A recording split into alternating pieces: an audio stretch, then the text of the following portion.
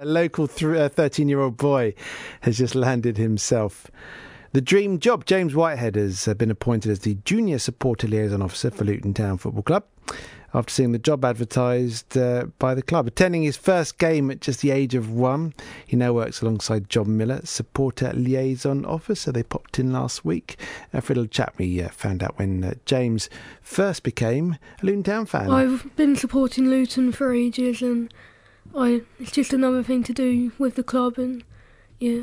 Now, you're 13. It says here that you've been a Luton Town fan for 12 years. I'm quite good at maths, and that for me says that your first game was when you were 1? Yeah, I came to watch against Derby County because my dad's friend had a box, so he took me along. And you obviously don't remember that first game? No, but I've got a picture of it, like framed in the ticket and everything in my room. Do you? What was the first game that you do remember? Because there'll be a first moment when you kind of remember being at Kenilworth Road, or a goal you remember, or a moment. Can you remember where that first memory is? I can't really remember where the first game is, because I remember different games, but I'm not quite sure which was the earliest. I remember a couple of playoff finals, the 2009, the Johnson Paint Trophy.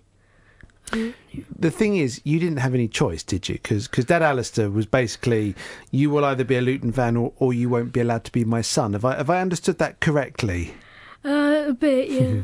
But you get to go with your dad every. You're a season ticket in the David Priest stand, aren't you? It's a season ticket holder.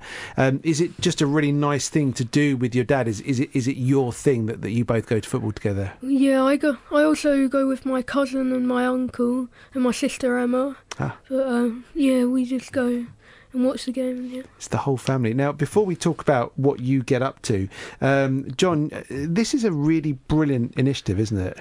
I think it's fantastic. I mean, I don't know if we are the first Football League club to have a junior SLO, Junior Supporters Liaison Officer, but we're certainly one of the first.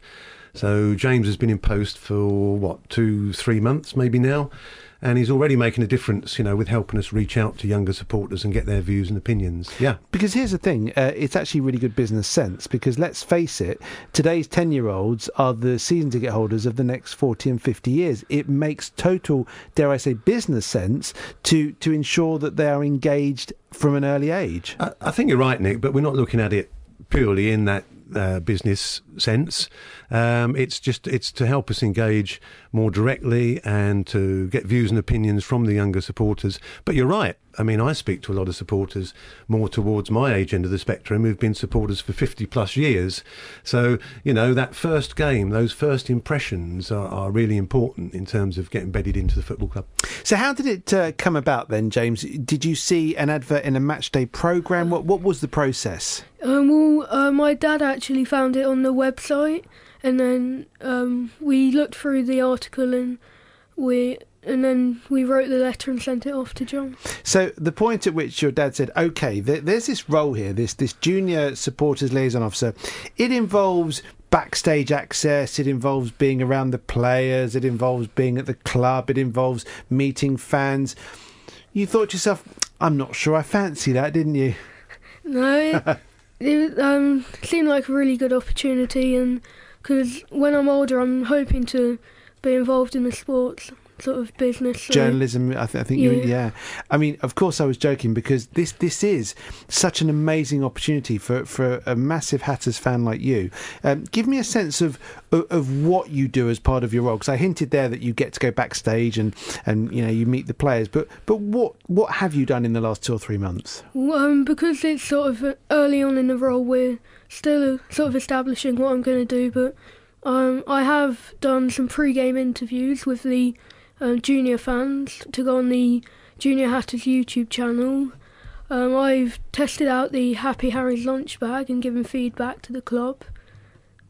So really, you've been involved from the off. As soon as it started, they've given you some really important roles to do. But you say that you haven't yet fully established your role. So what do you see the role as in maybe 6 months' time or 12 months' time? What would you like to be doing? Well, I really want to be sort of a focal point to the fans. They can email me and give me ideas or like questions about the club.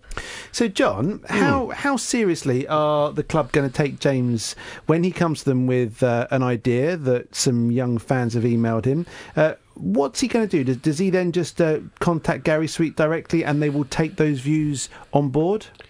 The quick answer, Nick, is we would take those answers 100% seriously, because, you know, that's why James is there, to get the feedback. And so that would initially come to me, and then the club board, and Gary would be involved and see what's going on and so on. Absolutely. James is being a bit modest here. On Monday, I suspected as much. On Monday, he took part in a new magazine launch. I think it's called Kickabout, isn't it? It's a football magazine for younger fans.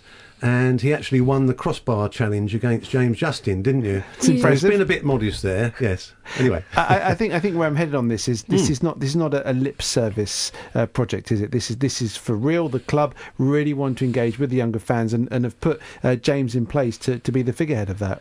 Absolutely. I mean, we are committed to all fans, obviously, but we want to get feedback and we want to understand what junior fans particularly would like and going forward. And we have a few hundred Junior Hatters fans already, but we'd like to grow that number, obviously. In terms of your bedroom, I've heard that it's basically a shrine to Luton Town. So what have you got in there? Well, like I said, I've got my first game. I've got from when we won the Johnson Paint Trophy in 2009. I've got like just framed photos of like the ground and things, and then I've got lots of like tops, and on top of my wardrobe I've got like a signed ball and a signed photo of some players. And yeah. Talking of the ground, what do you think is going to happen with the ground? Well, obviously I hope we get the new ground, but my dad's told me that like for years when he's been coming we've been talking about a new ground, but yeah. Won't you miss Kenilworth Road though? Because for all of its faults, and there are a certain number of them, for all of its faults, I mean, I really, as an Arsenal fan, I really miss Highbury. Obviously, we've got, you know, a lovely Rolls Royce of a stadium now. It's immaculate and everything's perfect, but I really miss Highbury. Don't you think you'll miss Kenilworth Road? Because you've had so many great memories there. Yeah, well, a bit, but then it's the future. We want like a better ground. Progress. It can attract more fans and make match day better. He's good, John. He's very good. he's got his head completely around it. And also, this is a good time to be a Luton Town fan, isn't it? That there is a sense at your football club that the team is very much on the rise. And you look at the Premier League now, and there are teams in that division, teams like Bournemouth, teams like Swansea. I mean, Swansea 10 years ago were going broke, and here they are. I mean, it looks like they may actually survive again this year, but here they are as mainstays of the Premier League. Is that your dream, James, that you see your club rise through the divisions as some of those other football clubs have? Yeah, because my first game we were in the Championship and we went down to the Conference and we're slowly building it up, so yeah. I will say, John, that what links all of those clubs that have made those fairly meteoric rises is their connection to their local communities. These are all clubs who have been at pains to tie those links. Again, I mentioned Swansea, Bournemouth as well. These are well-run clubs who are very, very much at the heart of the area in which they operate. And I wonder whether that's part also of the thinking of Luton Town as a football club, that the more we engage the local community, the more momentum it gives the club. It's a very important point, Nick, and it's very important to us. So just by way of example, to give you an answer, just this week I've been involved in looking at translating certain, having translations done of certain stuff that we have, marketing material and ways to become a Hatter into different languages to engage with those communities. Only this morning we've got some fans who are doing some charity work to sit on every seat at Kenilworth Road, the Brinos. So it's vital to us, and that's where I think, compared to some of the bigger clubs, we can get really totally involved in the local community. Yes. And there is no doubt that, I mean, obviously results matter on the pitch. There is no doubt that what happens off the pitch is what drives a club forward. Yes, you're right. Absolutely. Success on the pitch is important, but the two things are linked. I mean, you can't guarantee success on the pitch, but what you can do is to work hard with the fans and within that local community. Yes. Are your friends jealous? Well, I don't actually not my friends don't support Luton. They're Right. glory hunters in the Premier League. Glory hunters, okay. Fair weather fans, Yeah. Manchester United fans, Chelsea fans. Yeah, Arsenal, okay, I understood that, John. I was just trying to very discreetly avoid that. So they're all glory hunters. You're a proper fan, but they must be a bit jealous of the access you've been able to get to this club. Yeah, but I think it's a great story. So you run your own email address.